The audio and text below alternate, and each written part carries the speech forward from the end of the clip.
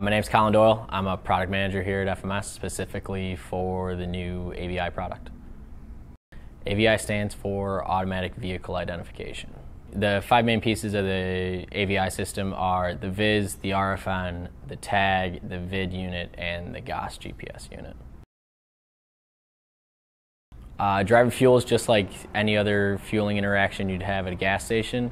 They get out of their car, put the nozzle in, and everything's automatic from there.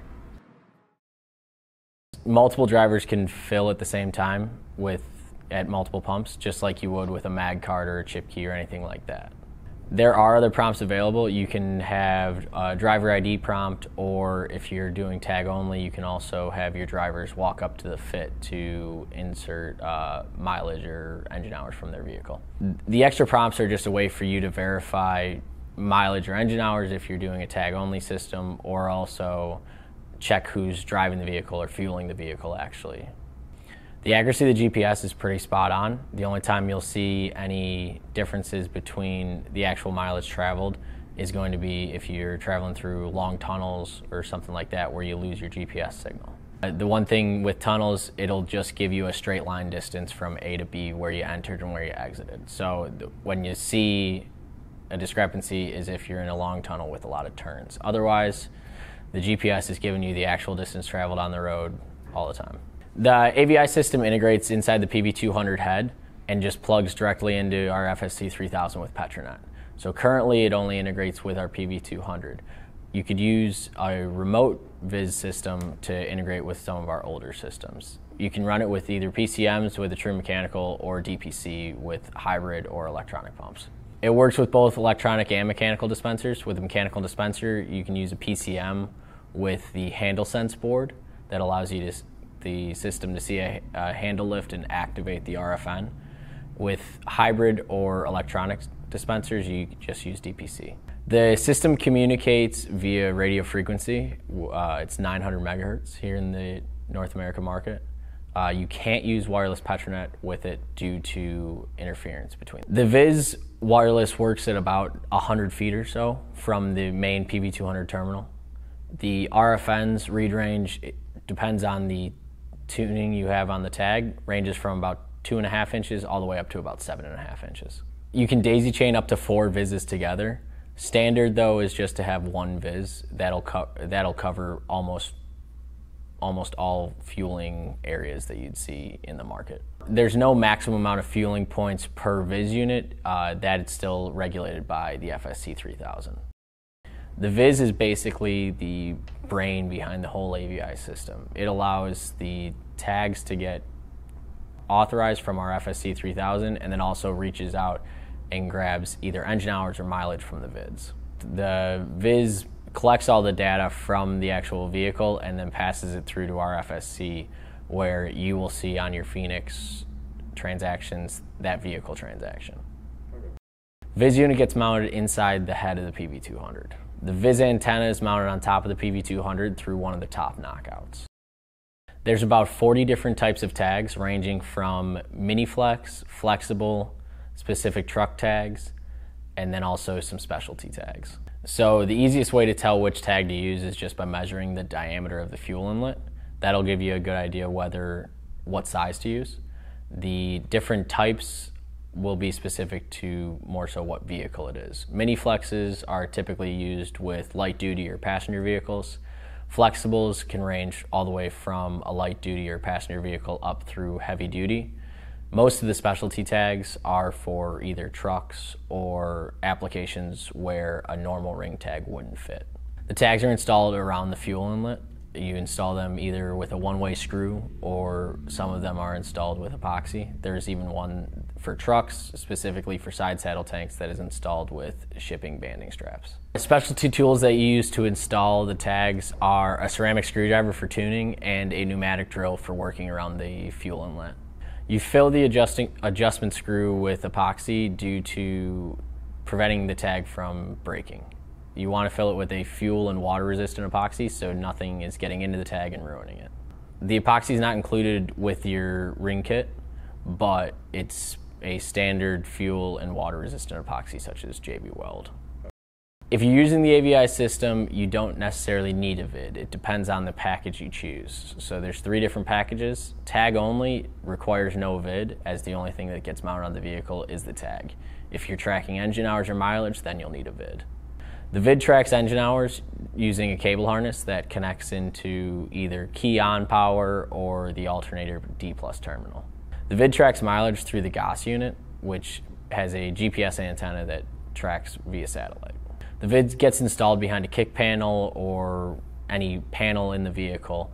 It gets installed using 12-volt power from the vehicle that's constant and a ground. The VID sends data to the VIS wirelessly through the 900 megahertz frequency. The antenna gets mounted on the front windshield vertically and just a clear line of sight. The GAS unit is what actually tracks your mileage when you're tracking mileage with a VID. GAS stands for GPS Onboard Sending. The GAS unit goes through the VID and then gets sent over the radio frequency, just like the engine hours. The RFN is basically what starts every transaction. So when you pick up the RFN, it'll get activated. Once the handle's lifted, it'll start searching for a tag, and once it finds that tag, it then will check if that tag's authorized for fuel or not. The RFN's mounted on every nozzle that you have on the site that you want capable of doing AVI. The LEDs on the RFN indicate to the driver what's going on, whether it's the RFN's been activated, it's searching for a tag, if it's found the tag, if the tag's authorized for fuel.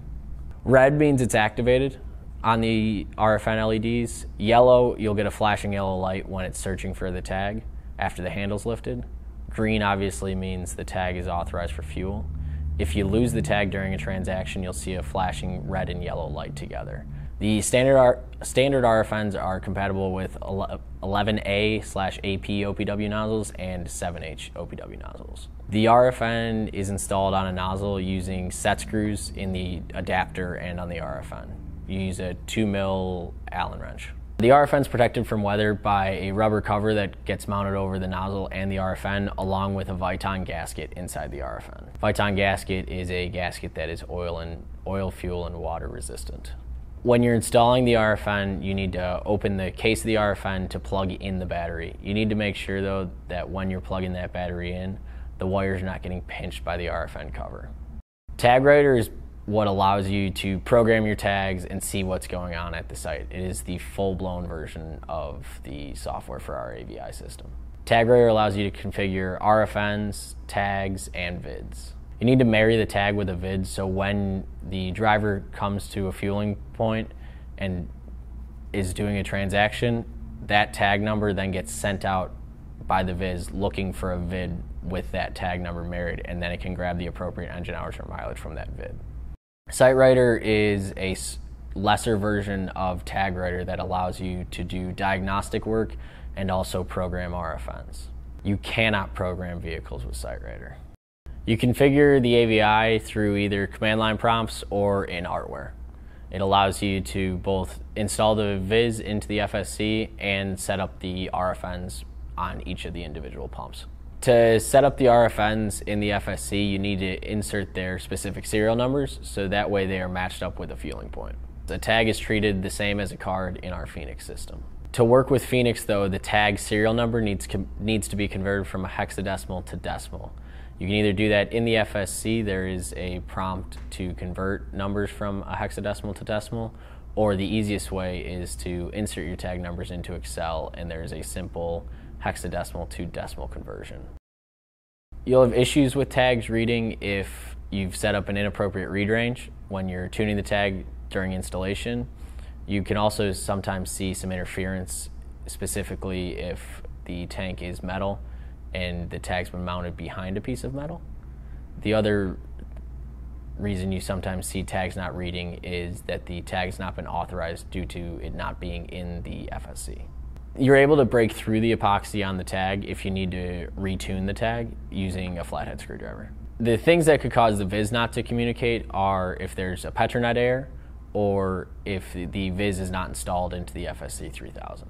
Engine hours or mileage wouldn't necessarily communicate if there's no tag programmed into the VID, so there would be nothing to actually send, or if the antenna is not mounted properly on the windshield, so it can't communicate. Another reason the VID may not communicate is due to it not being properly powered, whether that be the VID is actually plugged into non-constant 12 volt power, or if it's not being powered properly from the current 12 volt. If a tag stops reading in the middle of fueling, you can set up a delay that allows the RFN to try and re-find the tag. If the delay runs out before the tag is found again by the RFN, the transaction ends. You can still fuel not using the AVI system, so you would be able to still fuel using chip keys or mag cards, or whatever medium you're currently using at your site. Some specific vehicles may need to use our split RFNs due to their fuel pocket size. Split RFNs are a different design of the RFN where the battery is actually pushed to the back of the nozzle. When you're programming, you do need to write to the VID every time you do make a change, just